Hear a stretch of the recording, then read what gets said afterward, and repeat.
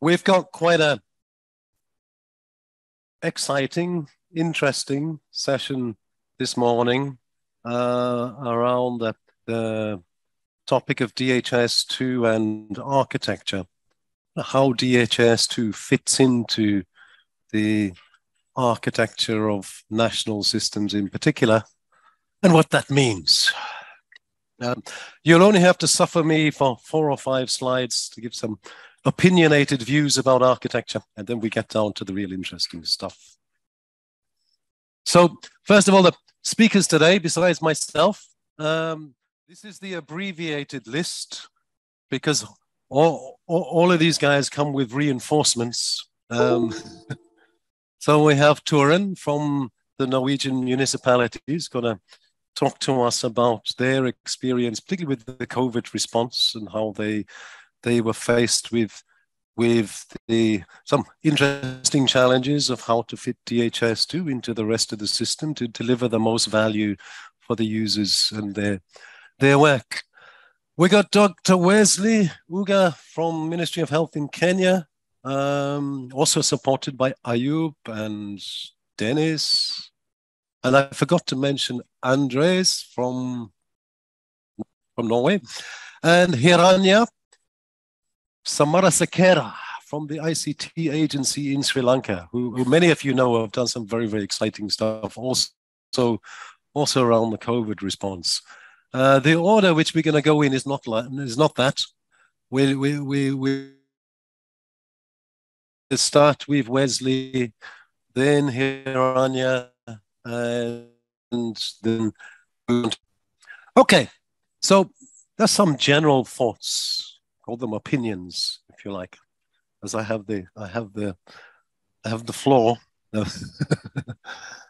I'm always interested when people talk about architecture. They obviously show me your architecture, and then they show you all kind of boxes and lines and drawings and things, and that's always less interesting in a way, because I prefer to think of architecture as that thing, that practice that architects do. They do architecture, right? Architecture is a process of production, and because it's human production, it's affected by and it affects many things, including things like fashion. We tend to build things which are fashionable. Architecture tends to reflect what's modern or current. It's obviously affected by power, and it affects power, right? Architecture directs what people can do, how they can do it. Culture, it's not about individuals. Architecture affects us as social human beings. And of course, everyday life. We talk a little bit about everyday life and how architecture has an impact on that. And mostly in terms of our health information system architecture, we're talking about everyday work life, what we do for our jobs. So when I say architects do architecture and they produce something, what is it that they produce? One thing is fairly obvious, and what a lot of people think is architecture, is those artifacts. Often they're pieces of paper, diagrams, and often they become incarnated into machines. But that's only one product of architecture. The other product of architecture I've kind of hinted at is it also produces change social relations, right? The way we interact with each other. And kind of importantly, architecture produces knowledge. Architects produce knowledge about architecture. And that's why we're really fortunate today, because we've got some architects with us. In fact, we have a lot of architects out there. And part of the opportunity we have this week is to share together knowledge about architecture. It's kind of more difficult with information system architecture. You know, with physical architecture, you can see stuff. And we learn a lot by looking around and seeing how buildings are built and the like. Talking of which, town planning. Town planning, interestingly enough, has always had a great effect on information systems architecture that a lot of people don't realize. A fellow called Chris Alexander, somebody might know Chris Alexander, who talked about architectural patterns. He was a town planner. And software engineers took up these ideas of having a pattern language, and they developed software design patterns. A lot of the software design patterns that a lot of developers are familiar with, they have this root, in fact, in town planning. We learn a lot about architecture, I think, from the built environment and town planning. And it's good that we do, because we've been doing information system architecture for quite a short time, certainly compared to how long we've been building things. They've been doing it for much longer. And I like to draw attention, I suppose. A lot of you are in Oslo, I think, for the first time. Some of you have been here before. Oslo is a wonderful city to explore, right? It's easy to walk through. It's becoming even easier now with these electric bicycles and electric scooters. And there's a wonderful public transport system. And all of this is not random, right? It was designed to be like that, right? I've never met anybody from the Oslo Town Planning Department, but it's very obvious that they're concerned about human beings and their everyday life, how they get to work, how they get pleasure out of things, how they get exercise. Supporting the quality of social and work life. That's what the town plan of Oslo does. And I think that's really what our information systems should be doing as well. And sometimes they can be beautiful as well. They don't have to be ugly. Okay, a little bit about health information systems, then you're done with me, and we'll get on to the real stuff. Just some lessons, I suppose, from what I've seen working with a lot of countries and their architectural plans. One of the mistakes sometimes people make is they don't realize to what extent they have to take into account existing reality, right? And people are bored of me saying this, but designing architectural products in heaven and then trying to find a place to fit them on the earth, is much, much less successful in general than designing things on earth where you approach heaven. And I think we'll see some good examples of that, I hope. It should be driven by use value, in my case, mostly to health workers and citizens. Architecture as production, like all other production, really is capitalist society after all. What gets produced is what's paid for, right? And sometimes what's paid for is not necessarily delivering the most use. It's important to keep attention on where is the use value in the stuff that is built. Complexity needs to be maintained. I see particularly funders think about these big architectural projects and they make a 3-year plan to say, this is where it starts, this is where it's finished, and then the plug gets pulled, the money stops, and nobody's really thought about, well, how does it carry on? One of the things that people are, which are sometimes surprising, is that as architecture grows and evolves, new categories of work also emerge. The kind of jobs that you hadn't realized when maybe you were initial HISP team doing DHIS2 in a country. And now there are different categories of work around things like curatorship of terminologies and facility registries and those kind of things. They're all work. Standards obviously come up a lot in architecture. I don't think it's going to come up too much today, interestingly enough. Some of you who I was chatting with yesterday a little bit about standards, there's lots of analogies for standards. I mean, if you're French, it's standard. It's like the thing you go into battle with. That's actually quite a nice metaphor because it's something that people rally around. Standards also as jazz standards, I think is my favorite one. But, if you know a jazz standard, and if you have 5 musicians in a room and they all know the basics of whatever, My Funny Valentine, then it allows people to be collaborative and creative and still keep to the tune, approximately, deviations. So, yeah, that's my, as I say, slightly opinionated introduction to some of the themes of architecture, which I think are will emerge in some of the discussions that we have coming up. The order, I said, we're going to start with you, Wesley, and move along. So thanks for that. Oh, I had something about DHIS2. Never mind DHIS2. You heard enough about DHIS2. My presenters on the panel will say all of that in their own different ways anyway.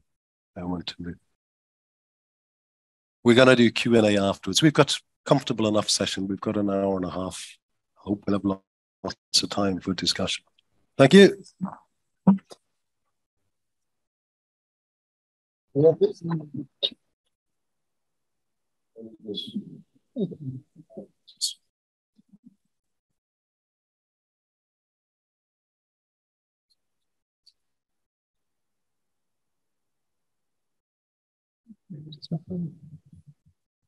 So good morning once again.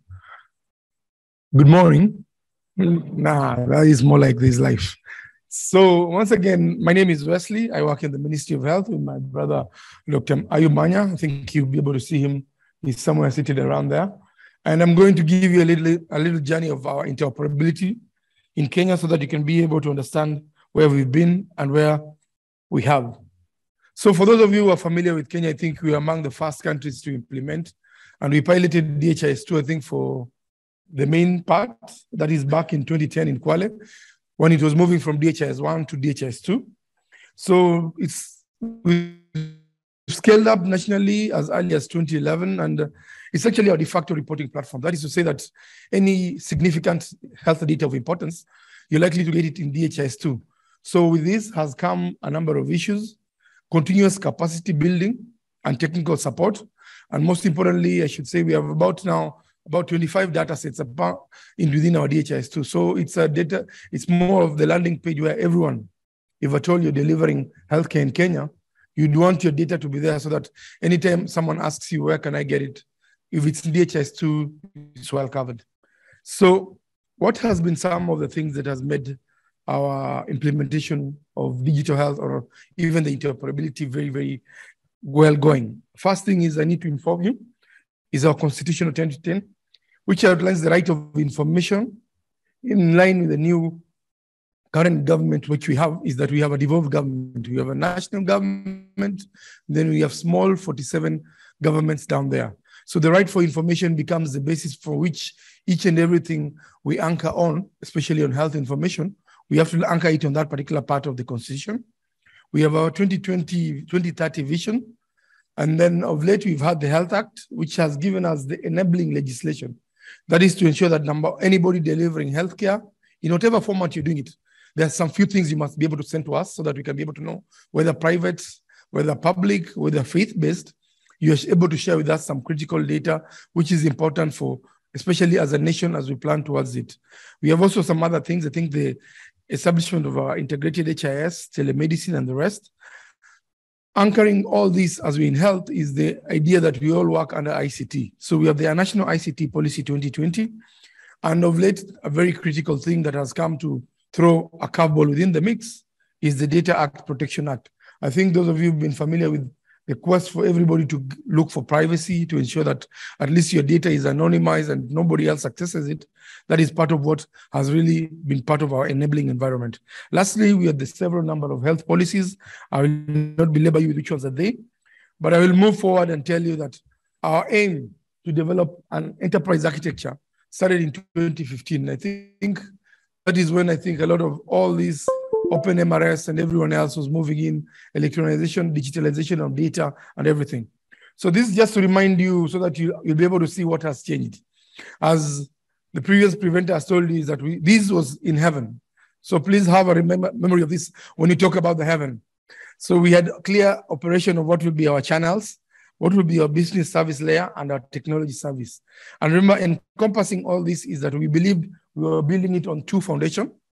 The principles, standards, and policies being a key foundation principle, and ensuring that each of those areas will be able to work properly, ensuring there's procedure and work. Now, that is on earth. I'm sure a good number of you will be able to look at it and wonder which is which. So I'll be able to look through and tell you this is the central pillar. This is where we have our DHIS2, where everybody else is trying to send their data into it. So if you look carefully, you'll be able to notice that we'll have, for example, information health. This is about the human resource, which is a key pillar for those who know the building blocks for WHO. They'll be able to send some of their data here, albeit all this data comes as aggregate, not as individual level. We have the Kenya Master Health Facility List, sending its data to KEMSA and also sharing it with our DHIS2. We have the Logistical Management Information System. I think I've seen a good number of counties running the LMIS. Within Kenya, especially the global funded products, malaria, TB, and HIV, it's mandatory that their data must be within DHIS2. So you can see again, all this send their data there. We have the national EMR. After the few countries that are running EMR, and I have to tell you that as a country, one of the few challenges we've had is program-based support. So when I say EMR, I need to tell you that these are HIV-related care and treatment EMR. The other EMR, none of them is sending it. So I think in the morning, as you're talking about digitalization of health, we were able to appreciate the fact that when it's program-based, malaria comes and runs with it. Halfway through, the funds get over. Then the new kid in the block is TB. He comes, starts a new race, and we go on and on. So we have our EMR. We have our Chanjo, I think the new thing here, covering especially the COVID, the new kid in the block, giving us the summaries of how many people have been immunized, how many are half immunized, fully immunized, all that being sent all through this. And basically, I think you get a grasp of what it is. So we have these two instances. We have a KHIS aggregate. We have two instances, and we have the tracker, which covers events and everything. Just by look of all these things, I think the tech-savvy people will know error 502 is very possible, because everybody is digging into one particular resource. But just to give you a clue, one of the few challenges we've had is that each of these runs a different implementation. The only thing that is a common face is that we have a point-to-point structured integration and merely sharing data in this particular format, JSON and XML. We have a beauty about it is we have a standard health facility and community unit. That means whoever is sending it, whatever system you're running desperately, identifies through one thing. All of you have a master facility list, which is giving you a code, which is linking that particular data to that particular individual or that particular site which is generating it. We have a lot of our data exchange across this platform is basically based on API. And some of them as a custom interoperability layer based, and some of them are ADX exchanges. So clearly, if you're with me, you realize standards are not, as my previous person said, standards are strange. And the thing to also remember is that all these technologies are running on different technologies. With DHIS2, some running on OpenMRS, some running on Iris, OpenHIM, OpenConcept, all these particular things that we've been able to see. But at least you understand how the earth is. Now, in the current implementations, these are some of the challenges we are actually encountering. We have no control on data integrity and validation measures. As you've seen, everyone decides to send data in a format he knows it will be able to land on the other side. So a challenge becomes our data integrity, and we cannot be able to validate. As long as you've sent us data and it has landed, validation is not an issue, is not able to be done. A lot of these systems, if you've realized, are actually based on partners and who is supporting what. So if, for example, I come in tomorrow and I'm interested in knowing how many male Kenyans are 40, you'll develop a system here and immediately start sending me data about Kenyan males who are 40. So that becomes a very major challenge, sorry. And then the other thing is limited use of common structures. Some of these are vendor-based systems, so we do not have any common structures. So this in itself has given us minimal usability of use of integration tools. And we lack a centralized coded metadata indicator dictionary. A terminology service layer is a whole new thing, which as we keep learning and as keep rolling it, we realize it's something that we need to develop. So we have limited tolerance for integration and ended up monitoring, different security profiles on the few data sharings agreement institutional by these parties, because most of these parties, some of them are government owned. So those of you who've worked in government, especially in the African setup, if it's government to government, someone will just tell you it's the government. Do we really need standards? You're government, I'm government. So those things become the security profile, and the challenges that come with it come in. And the bigger picture, the bigger limitation as we move ahead is limited scalability so that we can be able to plan and implement. Everyone is moving in with the thing and everyone wants to be in the system, but the way we've structured it, you cannot be able to make room for growth for it to be expandable. My brother from Rwanda, I think, talked about finding his room by chance. This is a simple explanation of interoperability. Those of you who came like me from Kenya, we only realized in the room we cannot charge our phone, we cannot charge our laptops, because clearly this is probably what I came with, this is how the socket looks like, and I need to develop an interoperability layer to be able to access Norwegian power. So I'm sure each of you had an experience as you're moving across, but this is now what has made us as Kenya to be able to develop a Kenya health information system interoperability framework. Free, if you, in your free time, you can Google it as it is. You'll be able to get the document and you can see what you're looking at. And we're actually borrowing from what the European interoperability framework is telling us, that we should be able to, an interoperability framework is an agreed approach for interoperability for organizations that wish to work together towards the joint delivery of a public service, which as a government is our key aim to be able to give you. So as we were developing this, there are a few things that we realized we'll be able to look at and be able to ensure that we work together. And we borrowed a good part of it from the OpenHIM. And we need to promote the use of interoperability concepts as we standard and harmonize health information, to enhance application interoperability, to introduce appropriate governance mechanism, a very key thing, because governance becomes the next thing when everything has already started running, to provide an interoperability conceptual framework, and to provide guidance on how will we be able to say as Kenya, at which level are we as in interoperability maturity? Are we at the young stage? Are we at middle stage? Or are we nowhere? Because what I have shown you, I don't know where you'll place Kenya, but our guiding principles, I think you can clearly see them on the right, that we need transparency, usability, neutrality, user centricity, inclusion and accessibility, and the key elephant in the room, security and privacy, and assessment to ensure that the effectiveness and efficiency, and lastly, to ensuring that the integrity of our data is very good. So in doing this, we did realize that the technical parts, if you're not very careful, might not be the only thing we need to look at as we look at interoperability.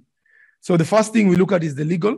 As I've told you, Kenya has passed the Kenya Data Act 2019, even requiring me not to save any personal data outside of Kenya, as much as we have cloud challenges with that. So all those needs to be there. We're also looking at organization level where our policies and care process also fit into this interoperability. We do not want them to exist in the vacuum. We need the semantic. I think I talked about the terminology layer. How well can we be able to say when we're referring to one thing across board, everyone understands what we're talking about. And then the last, but actually the pillar of it is the technical part, ensuring that the application and the IT infrastructure, anybody trying to deploy something is aware that this particular infrastructure will be able to support interoperability. I think this gives a summary of what I'm talking about, having compatible legislation, agreement with organization, alignment to our care and shared use, definition, and all those. And this we've actually sourced from the European Union, and we hope to be able to relay. So after our first heaven, this is our second heaven, which we are currently implementing. And our aim here is, I think you can be able to look at it very well, is that we shall have the different areas in there, the common services, which we have this, things that will be common with everybody. You either have a registry for our partners, our health products and technologies, our health workers, those who are able to access the different health systems, should be able to have a registry for them. A community unit registry, I think health service in Kenya is delivered in two areas.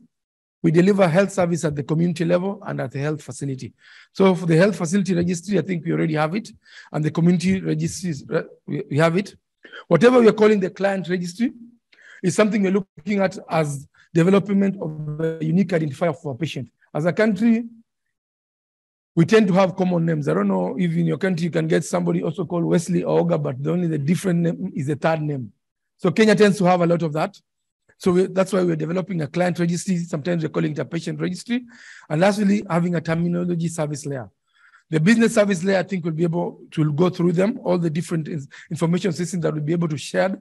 And then the analytics at the other end, which is mainly to feed our policymakers and the consumers of this information. And our aim is that we shall have an interoperability layer lying in down here to allow all these different areas to be able to share this information very, very well. A key thing to mention here is that Kenya is targeting towards going to universal healthcare, and as such, we're really working to having a shared health records. That means if I'm treated in Oslo today and I move to another city, which is within Kenya, the person who's treating me should be able to access my previous medical record. I think very few countries in Africa have been able to do that. And this is an enabler towards universal healthcare, so that whatever healthcare you're given, you're able to get it across. We also being awoken to this lower layer. I think all of you can be able to see this. And a key thing that is becoming, especially for those of us who are managing chronic illness, the mobile apps. We want to be part of what contributes to your healthcare, so that if the doctor has told you, please walk 20 kilometers in a month, the 4 kilometers and the 5 kilometer contributes towards your all universal healthcare, so that if the doctor asks you, those of you who've been with patients, if they're asked, have you walked? They always say walk. Yes, I do a lot of walking.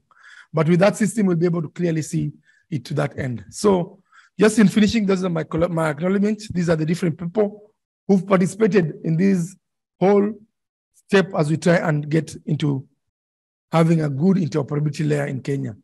Asanteni is thank you in Swahili.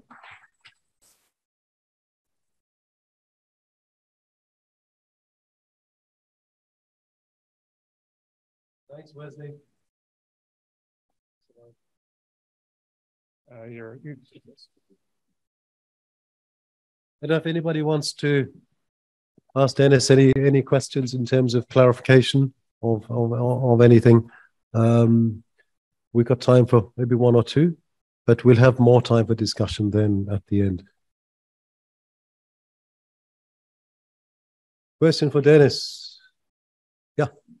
Dennis, sorry, you have to come back. It's okay.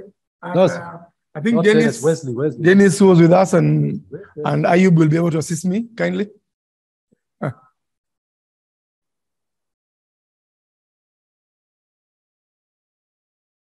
Yes.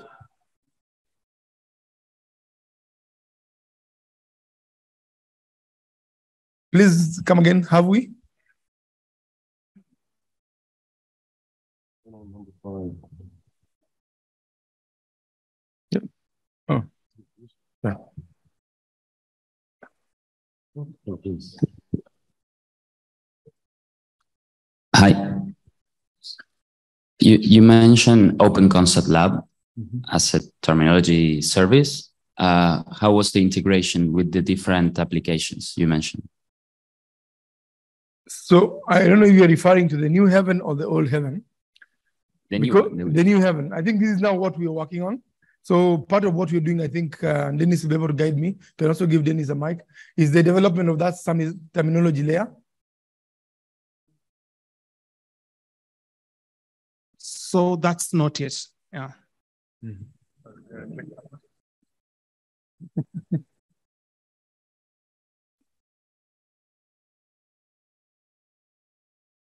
No more clarification. Are there any other questions? I'm sure you'll have an opportunity to follow up afterwards. Is there another one? One more, then we'll move on.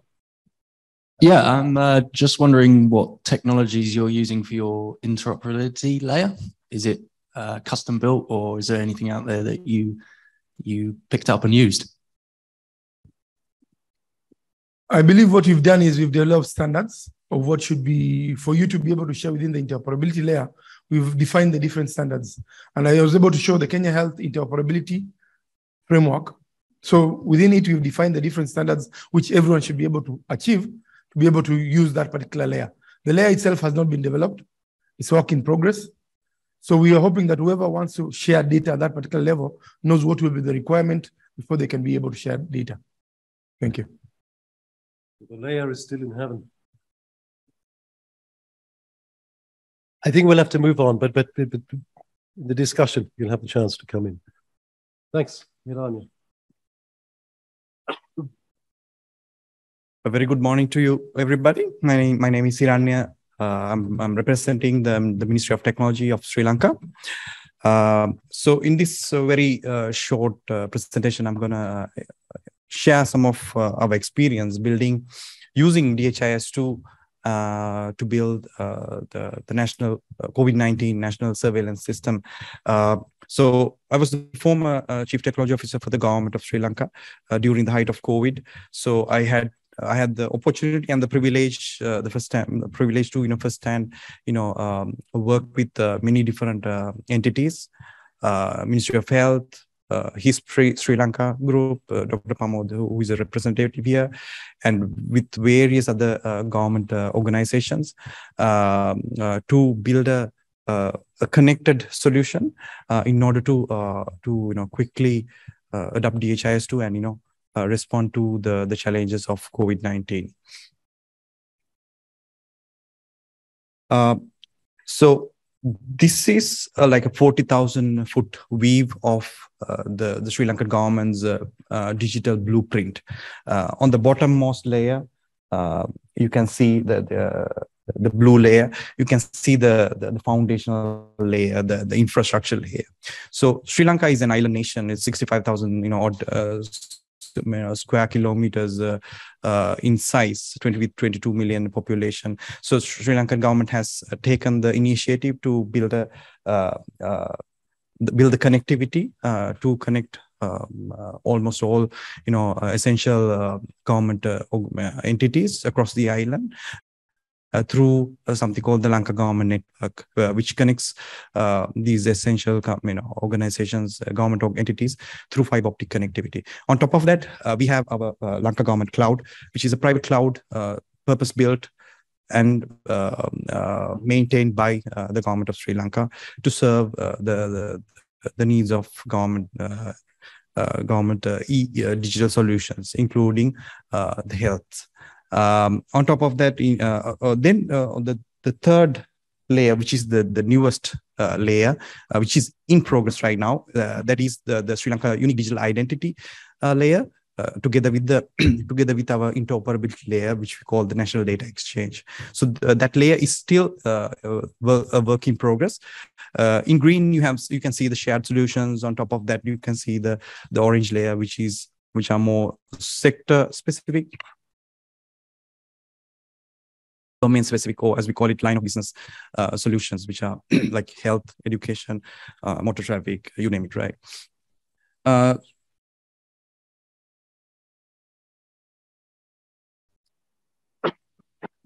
Excuse me.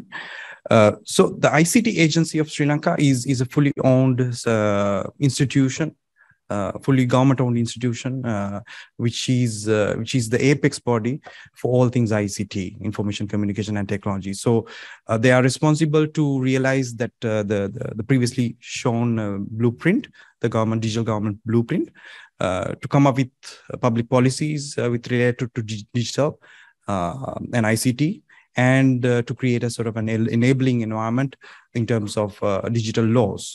I'm happy to say in 2022, we successfully enacted the Personal Data Protection Act, which is couple of months ago. We are very happy and we are very pleased to have that in place. And I mean, comparatively in South Asia, I think Sri Lanka has a really good set of digital laws. We have the Electronic Transactions Act, we have the cybersecurity laws, etc. So we are, I think, very well positioned in that sense.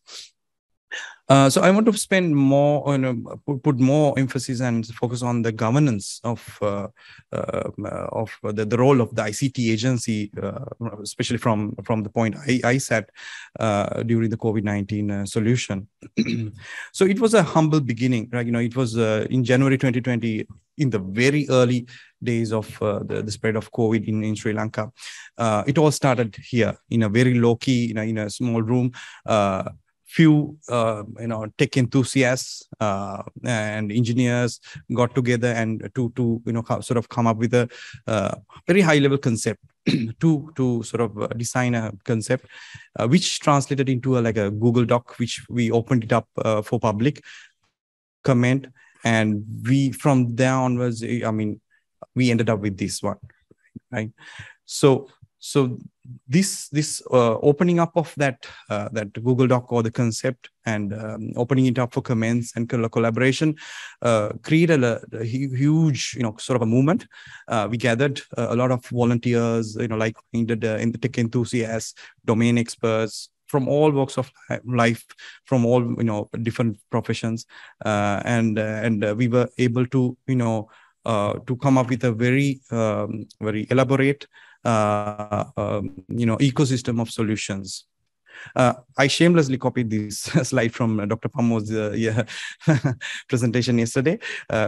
So as you can see, DHIS2 became an integral part of this entire ecosystem. This was a very conscious decision. I'm really happy as the former CTO that I think we made that conscious decision to build around DHIS2. And as you can see, we started off with systems to track tourists flowing into the country through ports of entries. So we had Department of Immigration involved. We had so many systems which are built and operated by different silos, especially immigration. I don't think they haven't at that time. I don't think they were open. They have not opened their systems to a level like at this scale. So we had to undergo through a lot of challenges for obvious reasons. So all these components, all these systems were in isolation. Of course, there were new solutions like ICU bed management, and there were a lot of net new solutions that came into the picture. But behind these, there were actual organizations, government entities who were in control of some of the data, civil registries, Department of Immigration, hospitals, Ministry of Health, you name it. There were so many different organizations. So as the ICT agency, is empowered to sort of be that conduit across the government. So we had the mandate as well as the authority, I would say. But here in this case, with COVID happening, I think we were lucky that most of these entities were open enough to collaboratively work with us, and ICT played more of a facilitator rather than more of a so more than an authority. We were playing a sort of a supportive role there, I must say. For obvious reasons, we did not have the required human capacity to build most of these solutions in record time. As you know, like most government entities, when we build systems, we'll have to go through procurements and tenders, etc. Right? Here, we had to react very, very quickly with zero budget. Right? So the efforts, the voluntary efforts that were put, helped really well. So we built a community around this. So coincidentally, the ICT agency had this program, GovTech LK program running. So we were at the very early stage of that. So this was the idea of this was to create a sort of a community, like a voluntary community, an open community around building government technologies for the government, for the people.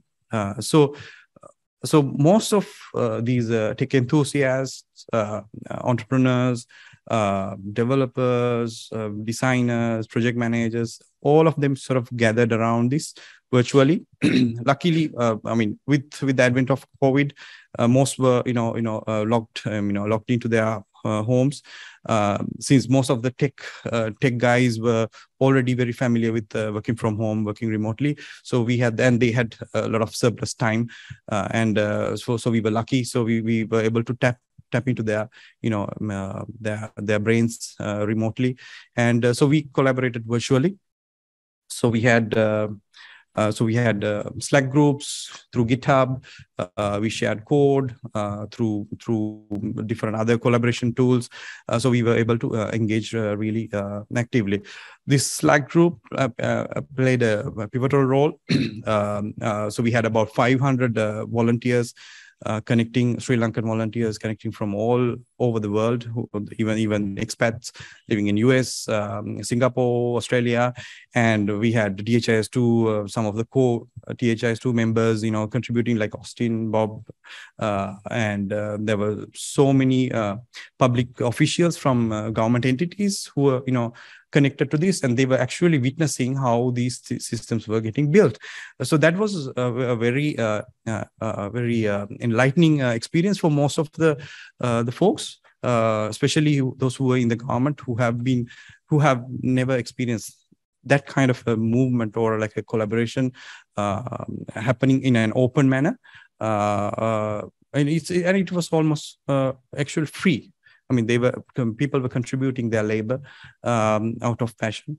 So we were building systems in an open manner. So as the ICT agency, of course, we were sometimes liaising with some of the, integrating with some of the sensitive systems. So we had to, play a sort of a significant role there to ensure the data security, make sure that the integrations are done in a like a secure and reliable manner, etc. And ICT agency was providing the infrastructure. Remember the Lanka government network and the Lanka government cloud. So those really helped us, quickly, roll out, provide infrastructure required for the DHIS2 and other, peripheral systems, integrated systems to, come to light in record time. So DHIS2, so during this conference event, we've been talking about DHIS2 a lot. So especially for COVID-19, but beyond that, I think the Sri Lankan government is now seeing the possibilities, the various different other possibilities of DHIS2. Unfortunately, at this moment, Sri Lanka is going through a little bit of a rough time in terms of economic situation. So we are seeing real, problem, challenges with regards to agriculture and food security. So with the inroads, the successful inroads that DHIS2 is making to the education system, I think this is really interesting from the government's point of view. We are really keen on seeing the possibilities of using DHIS2 in agriculture, food security, disaster management, nutrition, and climate, etc. I think DHIS2 is already in use in disaster management right now, but we'd like to see how we can go to the next level. So with the possible increased adoption of DHIS2 in other sectors, I think the HISP group will have to play like a significant role. I heard during the earlier presentations that capacity building is key. So even from the government point of view, so we really believe that building capacity in the edge organizations really work. Wherever we have not built that capacity, we have seen the adoption plummet, and eventually the systems become redundant, right?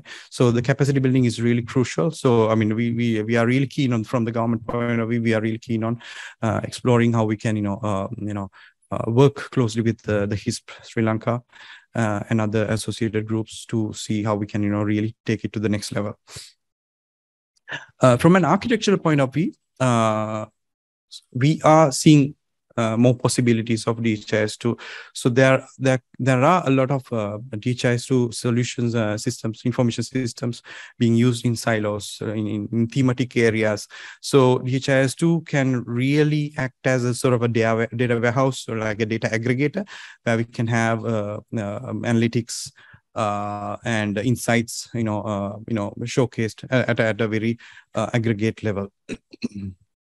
And also as a platform. So if I refer back to the larger digital government blueprint, we have a lot of foundational solutions. So here you can see one of the foundational solutions that we have. This is called the National Spatial Data Infrastructure. So this has been there for some time in Sri Lanka. So we have about 120 plus geo layers. So systems like DHIS2 can definitely feed data into this our NSDI infrastructure.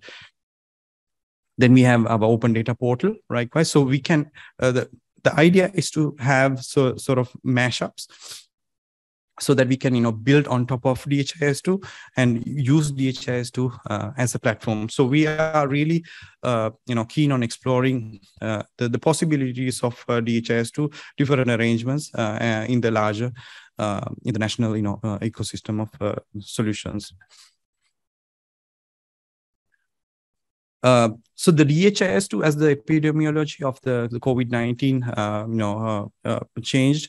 The DHIS2 was ultimately at the later stage was used for the COVID-19 vaccination immunization program. So almost all the 22 million citizens were logged on DHIS2, and actually DHIS2 was really pushed to its boundaries, and most of the co-engineers know that we've been bothering them with a lot of questions, and we were really happy that we were able to push it to the boundaries. And so then we had the challenge of we had the need of building a vaccination certificate. So we wanted to make it a smart vaccination certificate. So at the ground level, at the field level, the citizens were issued like a paper-based, cardboard-based, the vaccination certificate, which was not good enough, especially for foreign travel. So we have a lot of Sri Lankans, working overseas, and so that vaccination certificate was unfortunately not good enough as a reliable, means to prove their vaccination level. Therefore, so since we had all the records, immunization records on DHIS2, with the Ministry of Health, HISP, we came up with the smart vaccination certificates. We built it using the DIVOC. DIVOC is another digital public good that is out there. It's from the eGov Foundation. DIVOC is a pretty, big, solution with which is very featureful. It's very, widely used in India. However, for Sri Lanka, we only relied on its verifiable credentials. So as you can see, this QR code. That's why we call it a smart vaccination certificate. It's that QR code can be scanned independent of any other third-party system. So the scanner will, quickly scan, and the scanner will show you the number of vaccinations that you have got, etc., without having to connect to like a third-party system. So we have to date, we have issued, I think, in upwards of 700,000 certificates. We have limited it for only foreign travel right now. So we are very happy that we were able to, extend the capabilities of DHIS2. Now this smart vaccination certificate can be issued from DHIS2 itself. Then we are using MOSIP. MOSIP is a modular open source identity platform. So Sri Lanka had a really good identity card, national identity card system since 1970s. So we have almost 100% coverage. And however, to meet the future needs, like future digital needs, if the government is to serve its people through electronic services, digital services, we really need to be able to identify its citizens digitally. So Sri Lanka has been trying to come up with a electronic version of the national identity card for 15 years, but unfortunately for various reasons it didn't work out. But since in 2019 we made a huge pivot and decided, okay, we are going open. We are not gonna build this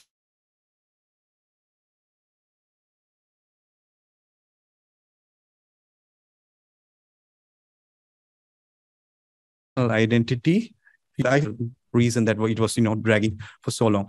And we decided, and now we have made a proof of concept as of 2020, and right now we have successfully done 2 isolated POCs, pilots, using a telecommunication and a banking use case, and we are making progress, and we are really happy that we are committed to MOSIP. And yeah, so I mean, so this shows Sri Lanka's commitment to digital public goods, and we are very serious about using open source. So we have been using open source for quite some time. and it's but we take a more pragmatic approach.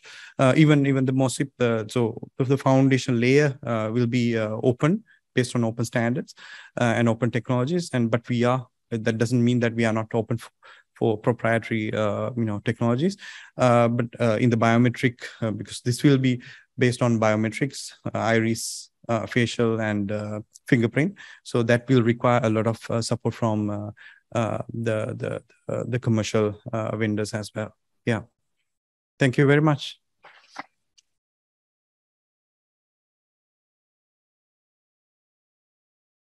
Thanks, Rania. That was really fascinating. I'm sure there's tons of questions people want to ask, but maybe we should move on to the next one. We'll have a little bit of time at the end.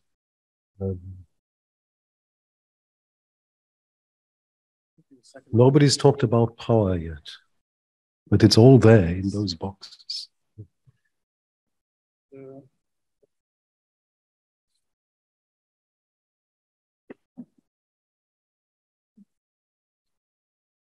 So this is a really, really, really fascinating presentation coming up now, I think, from the way in which DHIS2 somewhat historically got used in Norway as part of the COVID response.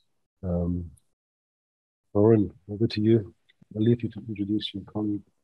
I will. Thank you so much for the invitation. We are very happy to be here.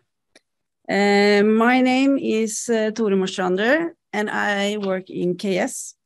KS is the Norwegian Association of Local and Regional Authorities.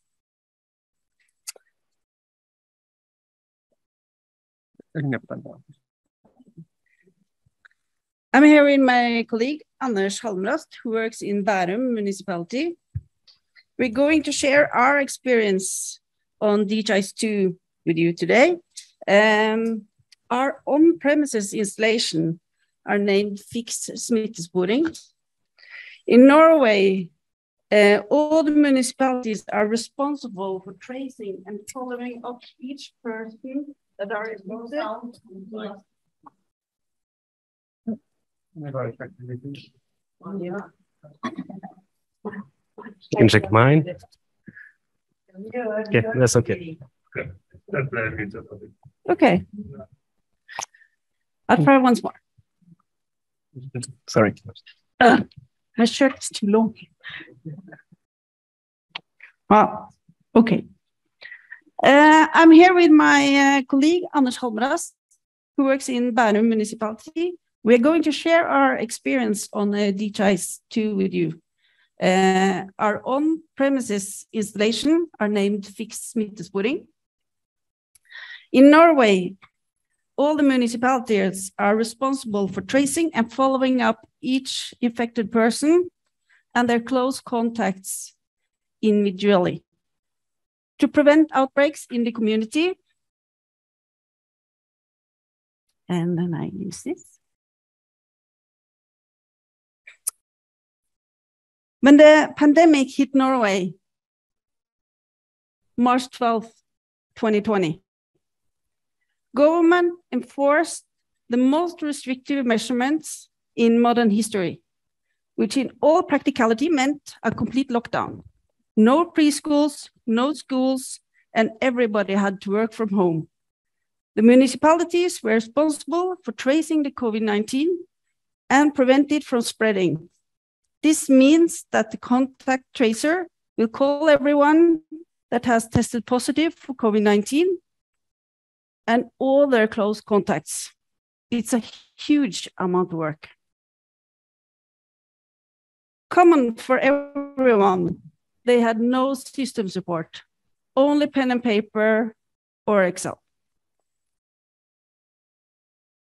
356 municipalities serving 5.4 million people had the same issue, no system. One nation, one user story. As a contact tracer, I want a system to register positive COVID-19 test and help me keep track of the spread of COVID-19. This will help us to stop the outbreaks and gain control.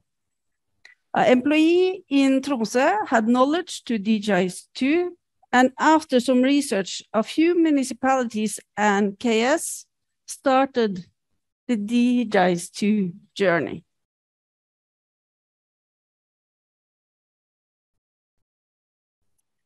All through the pandemic, fixed smittesporing continuously developed to be the best system support for contact tracer in the municipalities. Norway has several national registries that contains important information that is useful and necessary in tracing COVID-19. Let's have a look. First, we have the MSIS laboratory database. Here we will find all the positive and negative test results on COVID-19 tests in Norway. We have the electronic population database. Here we will find information about everybody that's living in Norway. With the personal ID number, we can get the person's address, phone number, and email address.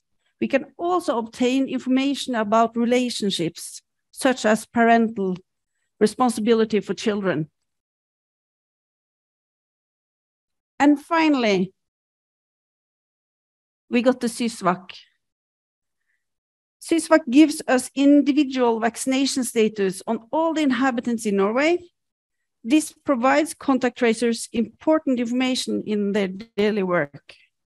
By aligning all the data from the national registries, they would have the best overview of where to take action first. How do we use this information? We do a search in the MSIS laboratory database.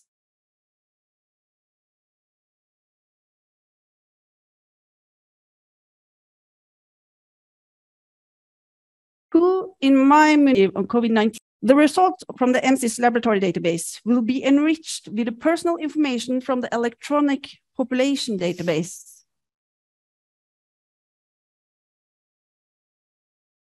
And OTU. This gives the contact tracers time to focus on the important things instead of using time manually registration. And the contact tracer can easily make a search to the SYSVAC to get the vaccine status imported as well. Then the contact tracers easily can eliminate and close everyone who is fully vaccinated and focus on the ones that are exposed or vulnerable and need extra care. Anders, maybe you can tell us a little bit about your experience after you changed system to fixed smittesporing. Yes, thanks. My microphone is on, I can hear. Yes, thank you, Torun. In the early stages of the pandemic, Bærum developed their own program. It was meant to be a tool for the contact tracers to register the people who was infected and keep track of all their close contacts in our municipality. And for a while, this program worked quite well, but that was in a small scale. As soon as the index numbers started to grow, flaws within the program started to pop up. And one of the biggest flaws was the lack of integration with other programs and other IPS. To know who was infected, the laboratory had to call the contact tracer and name the security number of every individual with a positive test result and spell out their every single name and their home address. When you got up to 1,000 positive tests a day, this simply takes too much time, both for the laboratory and for the contact tracer. In our old program, we also had to search for people's phone numbers in the yellow pages. We had to look up people on Facebook to see if it was the right person we were talking to. And sometimes we even had to call the hospital or the emergency room and use their valuable time just to get a hold of a phone number. And this process alone could, in some cases, take up to half an hour. Regarding the inhabitants' vaccination status, we simply had to trust and rely on the information we were given from each individual person. And that was, of course, a major flaw, especially when so many of Norway's restrictions were based on how many vaccines you had taken and when you got them. So Bærum started a search for a new program, and Fixed Smittsporing and DHIS2 was the one we went for. And it soon turned out that the amount of interoperability in DHIS2 was just what we needed. The two programs were quite alike in front end, but with DHIS2, we just had to push 2 buttons to get all the information previously named. And that meant that we, the contact tracers, were able to use almost all our time on what we were supposed to do, which was to contact people who was infected, find out where they got infected, and of course, find out who they might have been affected. And as a positive side effect of this interoperability, the data quality became much better, of course. We no longer had problems or issues with data entry errors like we used to. And for the first time, we could actually trust all the information within our program. And then the Omicron variant came. And everything was turned upside down. Each inhabitant had to register positive rapid test instead of taking the test at a health institution. That was a game changer. We developed a self-registration solution with secure login in less than 3 weeks.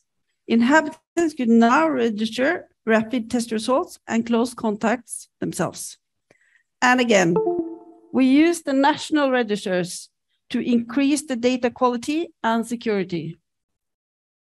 The inhabitants could only register positive tests on their own and based on relation registered in the electronic population database. Inhabitants with bad intention was not able to make fake registration that would have caused more strain on the municipalities. The inhabitants' registration creates a record with all the personal detail already filled out together with the rapid test result. Details about the illness harvest in the self-registration form were also transferred to DHIS2. Anders, what impact did this have on your daily work? Yeah, as you just said, the self-registration was an absolute game changer for us. We no longer had to call every index, but we could use the information from the self-registration form to filter out those most important to us. That led to a prioritization list of who we ought to contact, made by the chief physicians in our municipality. And here you can see that prioritization list. And the reasoning behind this one was that almost all others were able to find the correct information by themselves. And if not, they could simply call our COVID-19 information center. The people on this list, however, were inhabitants that might needed some extra care, some extra advice, and where a COVID-19 infection could have the highest consequences. This was also the stage of the pandemic where we really realized the value of the working lists within the program. After a short while, they simply became essential to our workflow. And this was especially cemented when we were able to assign different indexes to certain contact tracers within the program. So to put it simply and to answer Torun's question, the self-registration helped us to reach out to those who needed our help the most, and it helped the contact tracers to work more efficiently. Yeah, Due to the interoperability mentioned earlier, we now had quite a lot of reliable data in our program. For example, age, addresses, vaccination status, and so on. This was used to generate statistics and quickly became one of the most important decision-making tools and management tools for those responsible for how we as a municipality handle the infection and what restrictions were necessary at what time. For the school system, we generated tables, graphs, and lists of how many pupils and how many teachers were infected on each school. We did the same thing for the kindergartens and for the health services, for example, the nursing homes. And with the help of the event reports and the data visualizer tools, the municipality's chief physicians were able to monitor the situation in Bærum in real time, which meant that they could take control and act at a much earlier stage than ever before. Some of this information was also uploaded on the municipality's own website so that the inhabitants could get updated statistical information about the pandemic in Bærum. And this was something the public was extremely happy about and gave the contact tracers and the government in the municipality a lot of goodwill. The inhabitants, they felt that we were transparent and they got a better understanding of the local restrictions that was imposed. And as a side note, a month ago, we actually got an award for this solution. And the municipality is now considering making similar dashboards for other services. And yes. And to us, this actually shows us the importance of using systems with good interoperability. And as we have heard, and we are looking forward to hearing more about the experiences of others who use DHIS2. Thank you. Thank you very much.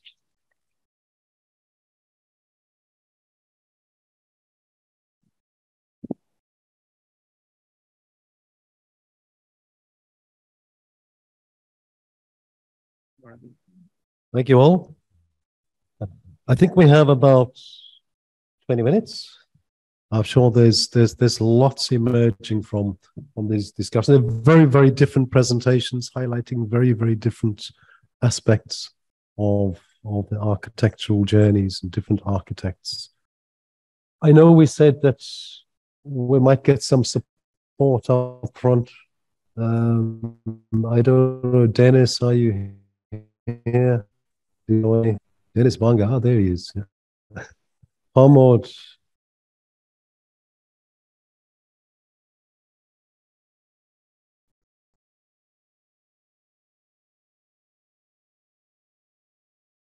And I was going to say Ayub, but I think we've run out of seats. Oh,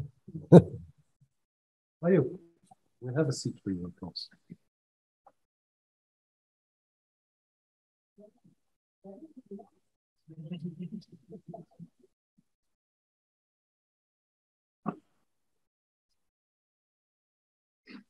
So there you go. I've got lots of thoughts and questions, but I want to put this over to you.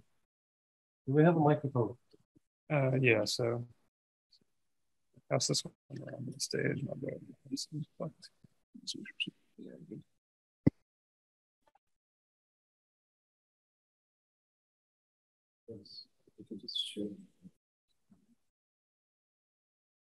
Okay, if anyone has questions in the audience.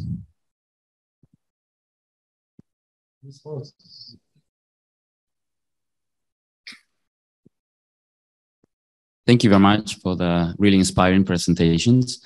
I have a question for the last group in Norway. As you said, you have like different municipalities working with the same issue.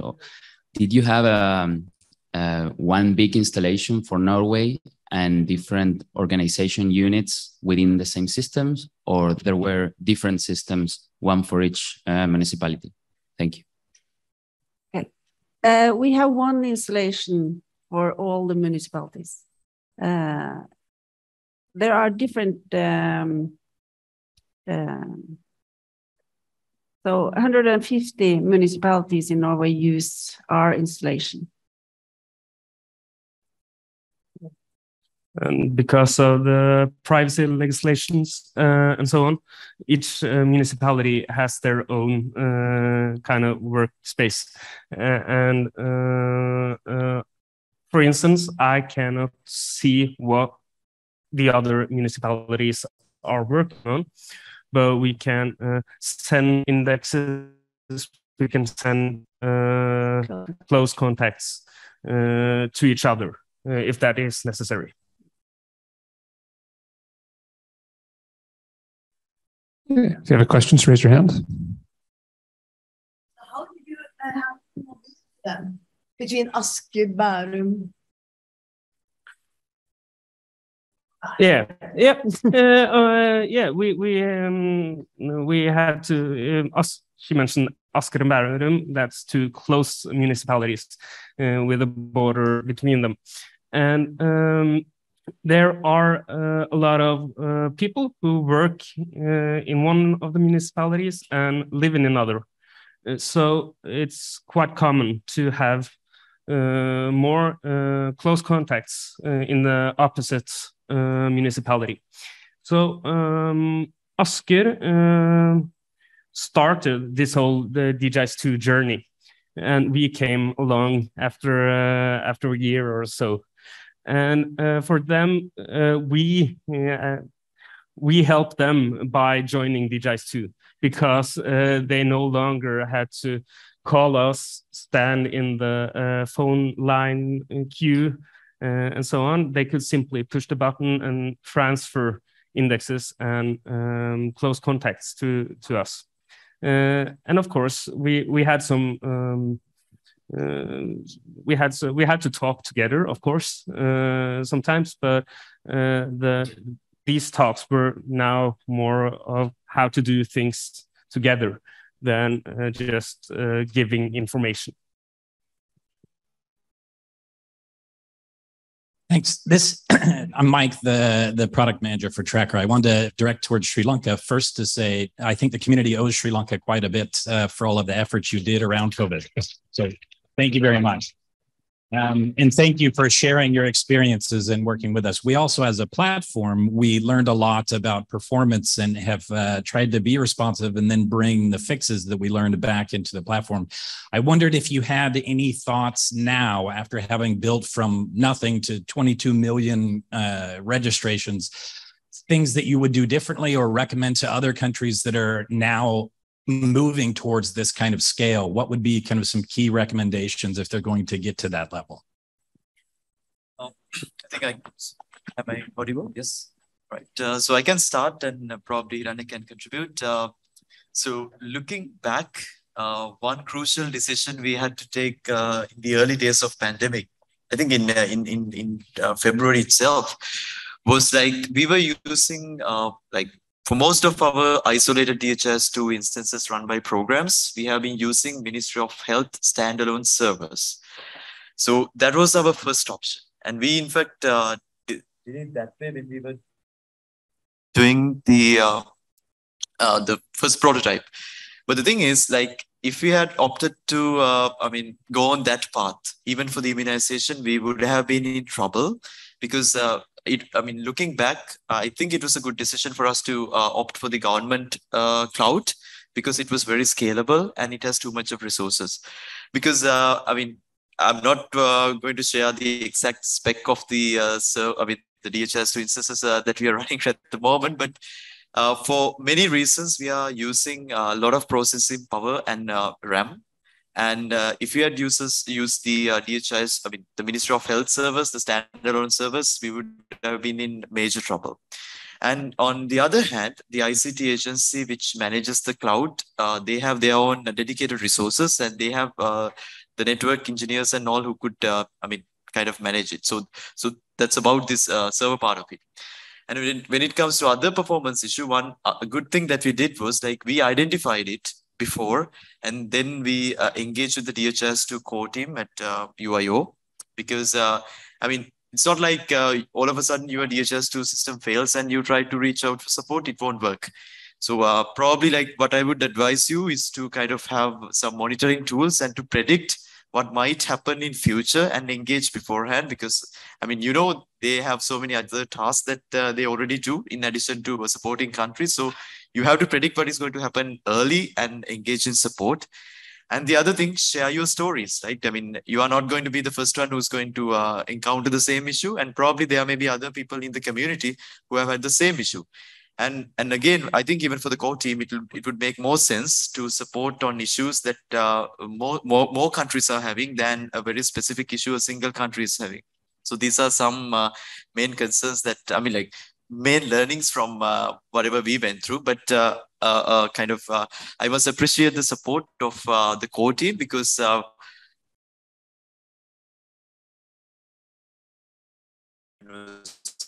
like maybe exactly 1 year ago, and what it is now, there have been major improvements when it comes to performance. So that's something I have from my end. And Hiranya?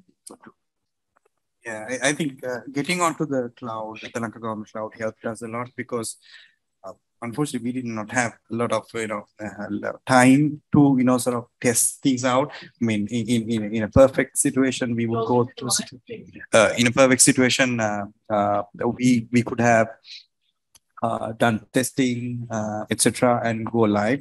But due to the urgency, so we had to put it to test, put it to task in production.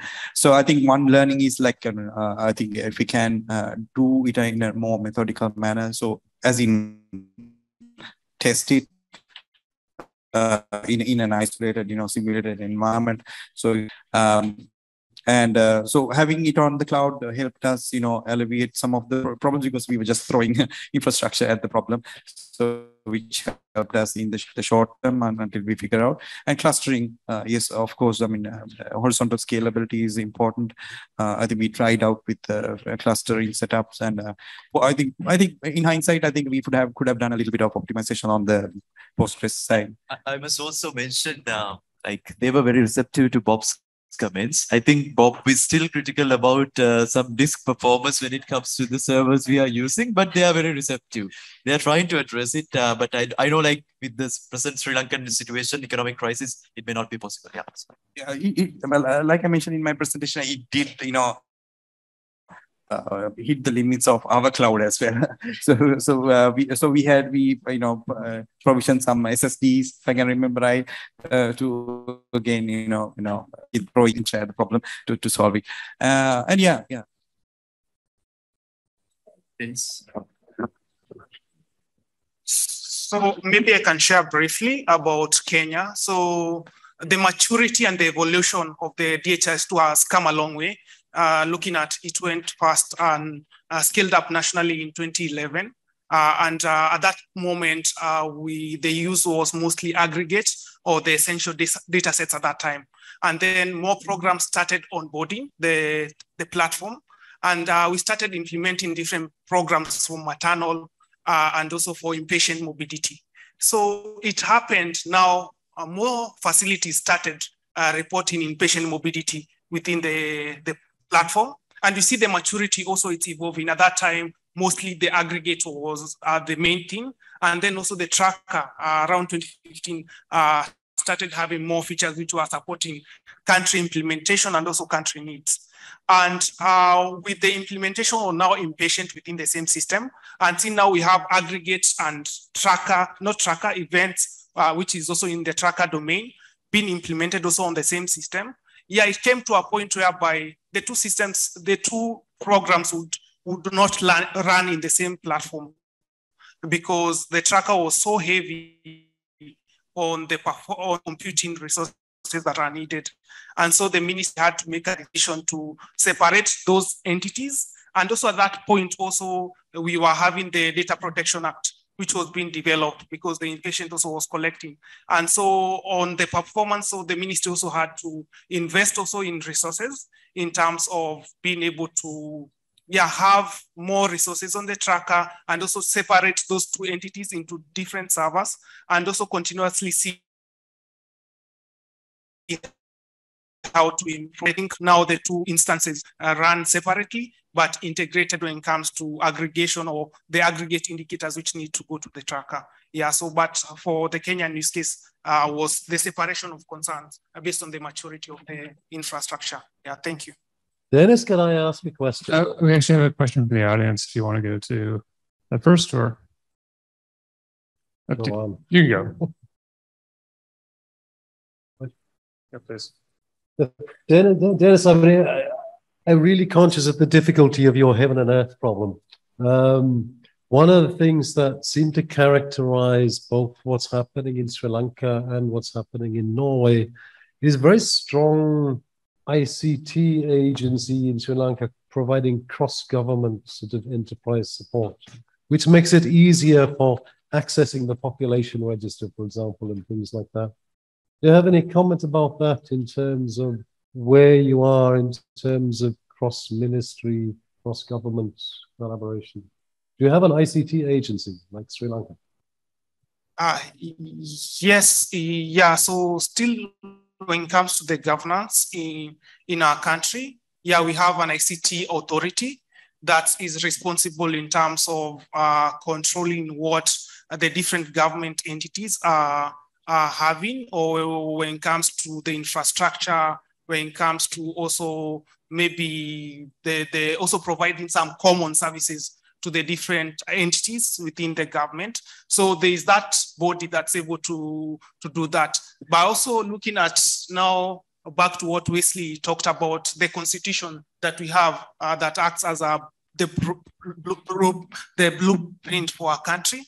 It outlines also some authority also when it comes to the county governments. So they also have like the healthcare is devolved. So you find also within them also they have also Ministry of ICT, even within the county government. And also we have the anchoring body of ICT also within the country. So there's that regulation, but what the national does is creating policies and disseminating regulations. So that's aligned. And so what the other ministry is trying to do is to align to those different regulation and different policies that are there. But now to our scenario, when it comes now to the integration between different entities, I know Wesley is going to share briefly on that. I think we'll have time for one more question. Otherwise we'll be keeping everyone from lunch. Okay. Wesley's going to comment. Yes, so might be a comment that is said, what were the lesson learned, what would have you done better? I think one of the few things that happened, especially with our earth, different from heaven, is the idea of failure to plan, knowing where we're going, because it's more of like, today I want data on LMIS, on DHIS, that comes on top. Tomorrow you need data from the lab, it comes on top. So we realized that the fact that we had the urgency of just ensuring everything lands in DHIS means we did not plan, we did not have an infrastructure, we did not have standards, and we're more interested in the end, just saying, we have the data in the DHIS, please go and have a look at it. So that's one thing we'll be able to learn. And the major thing which we're learning as we move ahead is the impact of legislation. A lot of these things have happened, and then boom, 2019, we have the Kenya Data Act. So I think if you do remember that legislation, innovation tends to come way before the legislation. So the legislation either disrupt, interrupt, or reorganize you. So if you plan with that in mind, I think it really makes a lot of sense for those particular products. Thank you. Okay, thank you. Great, thanks. Mark Landry, Global Fund. Just similar question around governance I had, building on what Bob asked. In Kenya, with your HIS interoperability framework, you have that HIS, I think you refer to it as the Interagency Coordination Committee. And I know in Sri Lanka, you're looking towards your architecture blueprint. But what's functioning? How is it working? How is the governance of this? When you go from your as-is architecture to your to-be architecture, how is that being managed and oversight being implemented? How is the coordination going? What's working? What's not? What are your pain points, etc.? So, for example, if you remember the area where I looked about the registries and the rest, a good number of them are working, but the issue is now they're not sharing data. And the challenge I'll be able to tell you previously is that as we exist at the moment, we do not have an enabling framework that manages knowing who works to who responds to who. We have a new constitution outlining different registries, not giving us who will be the overall in charge. So some of the silos that probably have been essential for service delivery, for example, the Kenya Master Facility the product registry, are in existence. Now, how you get them to work together for that common purpose of having an interoperable thing is now what becomes a challenge, because no one is the overarching authority. Everyone is independent. So a lot of things are based on goodwill. So if the product people do not want to share their master list, there's nothing you can do. You just have to hope that one day they'll realize they need some data from you. When they need the data from you, so you tell them, please give me the health product registry in exchange for this. So that is part of the problem. Then we also have to say that the governance structure and the governance of such systems, we are yet to polish it up because we have different actors managing different things. The Health Act, as we speak at the moment, has parts of it implemented, parts of it not implemented. We have the Kenya Data Act, which is established at the Office of the